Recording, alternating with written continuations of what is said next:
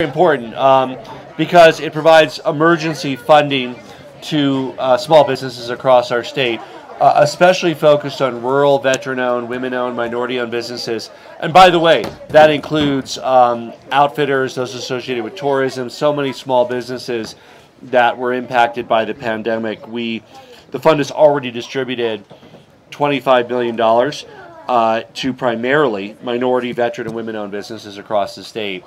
The businesses can get grants of up to $15,000. That is on top of course, the federal programs, PPP, both rounds. But this is really a perfect fit, especially for companies that might not have qualified for that second round of PPP. These are 1 to 10 person companies usually, focused on helping small businesses. I met, for instance, a small business the other day. They got the first round of PPP, but they didn't get the second because they actually started in mid-2019, so they didn't have the full operating history to show that they were down enough to get the second round of PPP. So this fills in the gaps. It's really designed to help some of our smallest businesses build back strong.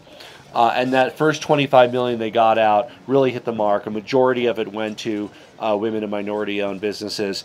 There is more than enough need for this additional $15 million across our state. I'm really excited to thank Representative Herod for her leadership in seeing this through, and I'll turn it over to Representative Herod.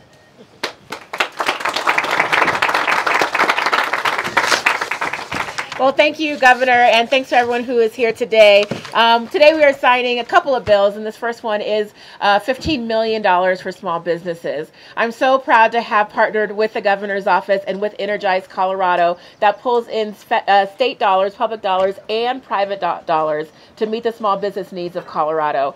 Energize has focused on ensuring that minority-owned businesses, Black-owned businesses, queer-owned businesses are able to make it through this very tough time together. And I'm proud that we're able to use stimulus dollars to infuse more cash into the system.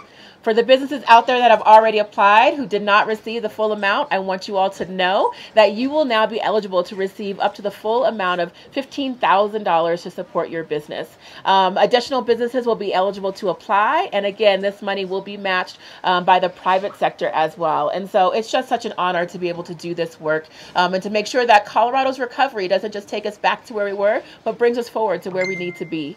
Also want to acknowledge the fact that we are standing in a minority-owned business as well. And so while you hear about the nonprofit side of Lincoln Hills, this place is also supported by a for-profit business that makes sure that all the funding that they receive here goes back into the community, which is so very important. Yes, thank you. So we're so looking forward to getting this funding out into the community, and with that, let's get it signed. Thanks, everyone. All right, let's make it official.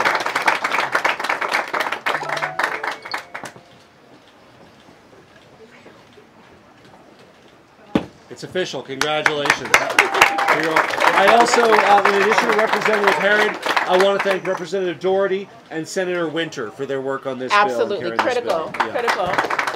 Thanks, Jeff. Thank you.